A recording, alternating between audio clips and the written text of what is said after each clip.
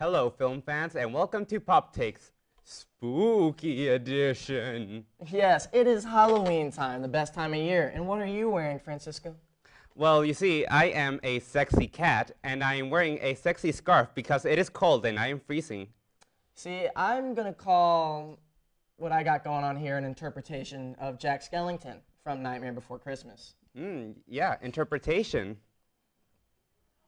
Given the witching hour is upon us, we decided to ask the question, what is the best scary movie monster? That's right, and the criteria is simple. Is it scary, and is it in a movie?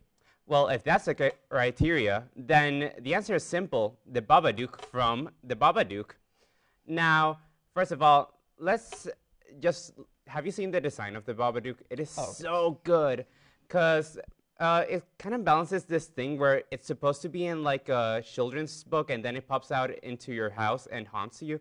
So it's very scary, and the movie does a really smart thing with keeping it in the shadows.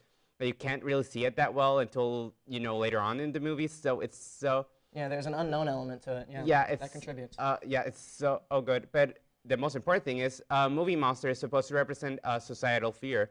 And in this case, it is the relatable fear of having your husband die and not being able to raise your children, as everyone experiences at some point in their life. I'm terrified of that happening. Yes, exactly. And we see the protagonist constantly terrified of the Babadook, because she's terrified of being inadequate, not being able to take care of her child. And it's kind of like a good balance going on. So that's why I like it. It kind of, you know, boosts the movie's quality.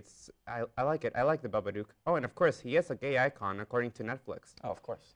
Yeah. Of course. See, now, I agree. The Babadook is terrifying. But a B-lister compared to who I got. Oh? I got Jack Nicholson's Jack Torrance from The Shining. Ooh. Yeah. I know you're aware of it. Yeah. I'm sure all of you are as well. You see, the human element of Jack Torrance is what makes him scary. It's pretty real that a human being could just snap and then just try and like murder his family with an axe. That could happen, and it's really like scary, you know, like. Yeah. And also Nicholson's performance, like. Yeah, it's great. Like it's great. Like, it's iconic. Everyone knows it, you know. Like the part where he's like breaking in with the axe. Everyone's seen that part. It's pretty cool. Here's Johnny. Yeah. Exactly. You see, and that could happen to any of us. Like, even like I get pretty stressed out all the time because you know, like, all work and no play makes Zack a dull boy. Well, now I'm kind of terrified of you, but not quite as terrified as the Babadook. I can't even listen to that. I'm the Babadook. Oh. Dook. See, that got me pretty good. Yeah. You know what? I can see Babadook's scarier. Yeah, you sold me. Yeah. Yeah. But I think we've reached some great conclusions today, but neither of us came to the right answer. What's the right answer? Well, it's the Armitage family from Get Out. Because there is nothing scarier than an old racist family. Agreed. We hope you enjoyed the show, and I hope to see you here next week. Go to MUTV 23 on Twitter and tell us what you think is the scariest movie monster. Or the most romantic movie monster. Hashtag the specimen shape of water. Whether it's scary monsters or sexy monsters, we'll always be here on E23.